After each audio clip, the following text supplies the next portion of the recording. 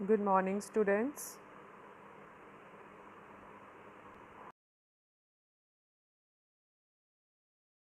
Good morning, everyone.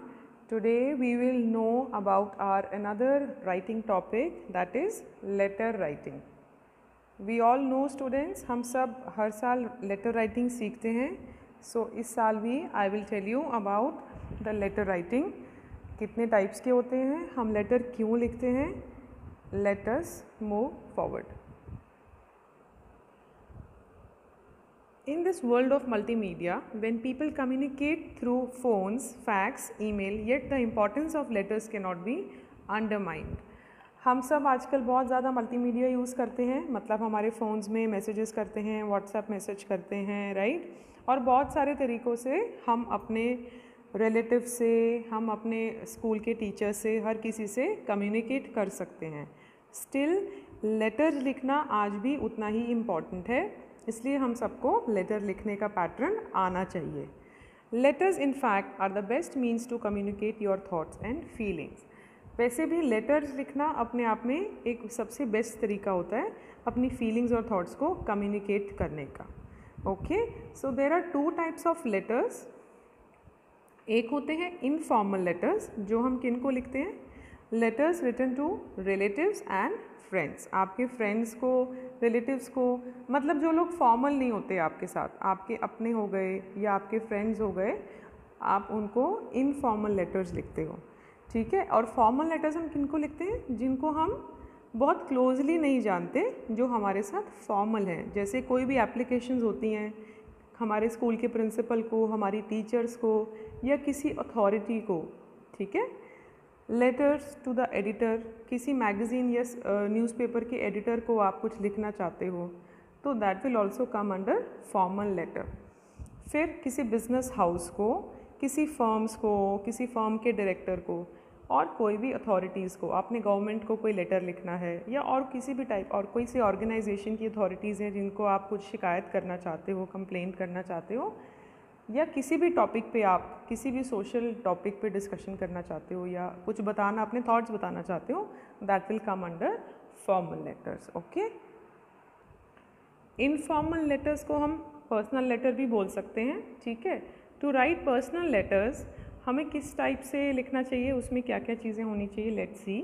उसमें हम informal tone use करते हैं, जैसे कि कैजुअल टोन, जैसे हम अपने पेरेंट्स से या रिलेटिव से या फ्रेंड्स से जैसे बात करते हैं, वैसे ही कैजुअल टोन में उसको हम रखते हैं. फिर राइट नेचुरली, मतलब अगेन उससे मिलता जुलता ही है इसका मतलब कि हमें नेचुरल लिखना होता है. उसमें हमें बहुत ही इस तरीके से नहीं लिखना होता, सर नहीं बोलना होता, उनको हम कैजुअल बात कर सकते हैं उनके साथ नेचुरली. जैसे आपके मन में जो भी बातें, थॉट्स आते हैं, आप वो उस लेटर में शेयर कर सकते हो. राइट इन ईजी लैंग्वेज, उसको ईजी और सिंपल तरीके से लिखा जाना चाहिए, कुछ कॉम्प्लिकेट नहीं करना उसको, सिंपल तरीके से, ताकि उनको आपकी मन की फीलिंग्स आराम से समझ में आए. Follow the correct format, and obviously जो भी लेटर आप लिख रहे हो, you have to right in the right format I will tell you. Right format में हमें लिखना होता है. सिमिलरली हमको फॉर्मल लेटर में क्या क्या लिखना होता है, जैसे उसमें हमने फॉर्मल टोन यूज़ की थी, इसमें इनफॉर्मल टोन यूज़ की थी. फॉर्मल लेटर्स में हम फॉर्मल टोन यूज़ करते हैं. ठीक है. स्ट्रेट फॉरवर्ड बात करते हैं, मतलब कि ज़्यादा हमें अपनापन से, या ज़्यादा हमें they are not very close to you, तो आपको सीधा पॉइंट की बात करनी है. अवॉइड यूजिंग पर्सनल ग्रीटिंग्स, हमको उनके साथ पर्सनल ग्रीटिंग्स, जैसे आपके मासी, फ्रेंड, या किसी को आप मैसेज कर रहे हो, लेटर लिख रहे हो, तो वहाँ पे आप पर्सनल ग्रीटिंग्स डाल सकते हो, लेकिन यहाँ पे आपको फॉर्मल रहना है. Be polite and formal. Again आपको उनके साथ पोलाइटली अपना मैसेज करना है, अपने मैसेज को आपने, अपने थॉट्स को आपने पोलाइटली डालना है लेटर के अंदर, एंड आपकी टोन जो है वो फॉर्मल और पोलाइट होनी चाहिए. डिसेंटली उनके साथ आपको अपना मैसेज देना है. Explain your issue with concrete details, मतलब अगर आप किसी टाइप की कोई कंप्लेंट कर रहे हो, या आप उनसे रिक्वेस्ट कर रहे हो, सपोज़ आप अपने प्रिंसिपल को कुछ लेटर भेज रहे हो या एप्लीकेशन दे रहे हो, तो उनमें आपको डिटेल डालनी है. आप सपोज़ आप अपना सेक्शन चेंज करने की बात करते हो, लेट्स से एन एग्जांपल, तो आपको अपनी डिटेल डालनी है कि आप कौन से सेक्शन में हो, अभी आप अपना कौन से सेक्शन में जाना चाहते हो और रीज़न क्या है उसका। ठीक है, ऐसे ही आप किसी अथॉरिटी को कोई मैसेज कर रहे हो, फॉर्मल लेटर लिख रहे हो, तो वहाँ पे आप क्या करोगे, आप प्रॉपर डिटेल दोगे उसकी कि आपको किस चीज़ की कंप्लेंट कर रहे हो, क्यों कर रहे हो, क्या हुआ है आपके साथ। ठीक है, then again follow the correct format. आपको फॉर्मेट प्रॉपरली फॉलो करना ही करना है, चाहे वो किसी भी टाइप का लेटर हो।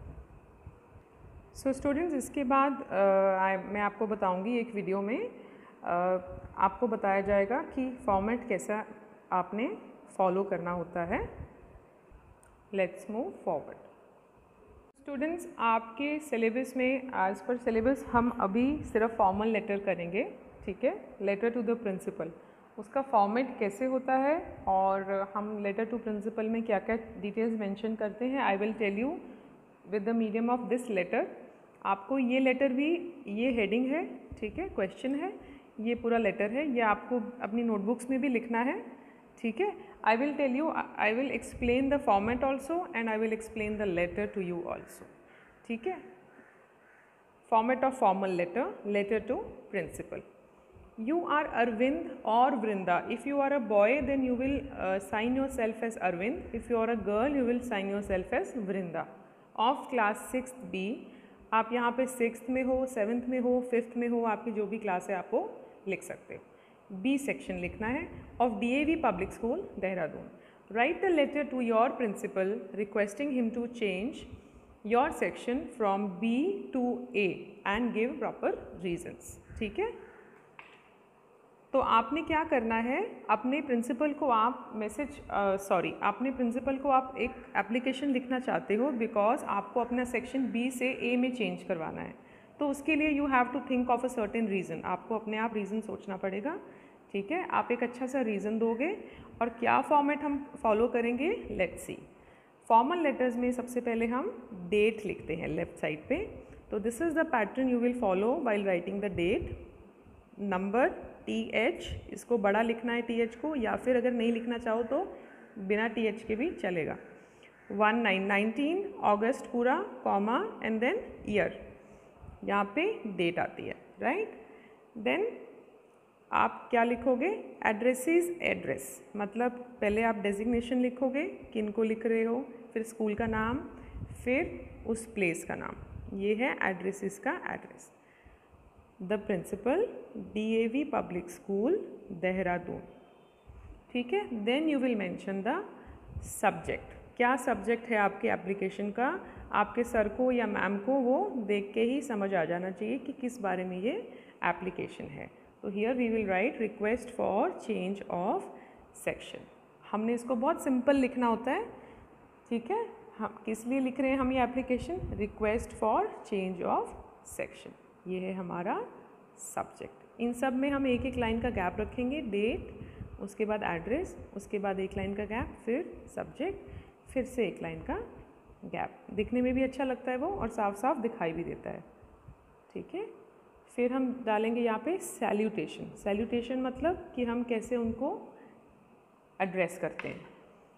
सर और मैम, आपकी प्रिंसिपल मैम भी हो सकती है, सर भी हो सकते हैं, इसलिए यहाँ दोनों लिखा है। अगर आपके सर हैं तो आप सिर्फ सर भी लिख सकते हो। ठीक है, then my name is Arvind. पहले हम ये है कॉन्टेंट्स में हम पहले थोड़ी सी अपनी डिटेल देंगे, जो बॉडी ऑफ द लेटर होती है, इसमें हम थोड़ी सी अपनी डिटेल देंगे पहले कि हम हु आर यू एंड आप कौन सी क्लास के स्टूडेंट हो, एंड देन आप अपनी बात को स्टेट करोगे कि आप क्या कहना चाहते हैं। My name is Arvind.